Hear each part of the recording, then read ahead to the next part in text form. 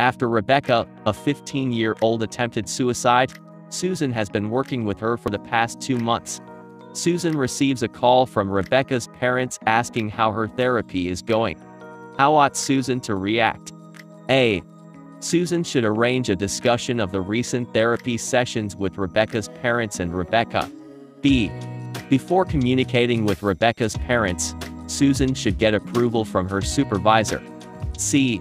Susan has to let Rebecca's parents know that her conversations with Rebecca are confidential and that she is not allowed to talk about sessions with them. D.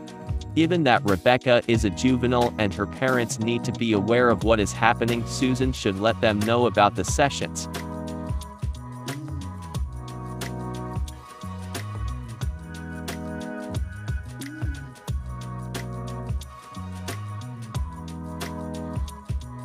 C. Susan has to let Rebecca's parents know that her conversations with Rebecca are confidential and that she is not allowed to talk about sessions with them. Even though Rebecca is a minor, Susan should notify Rebecca's parents that she is unable to share anything from their sessions.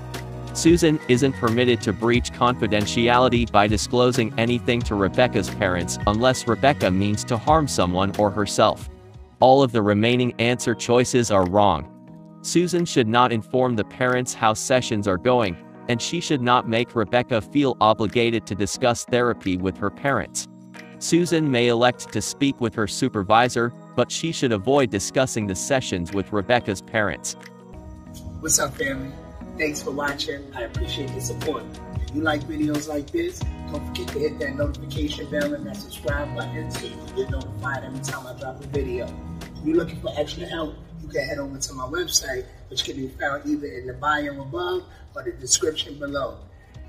I give out tips, tools, videos, webinars.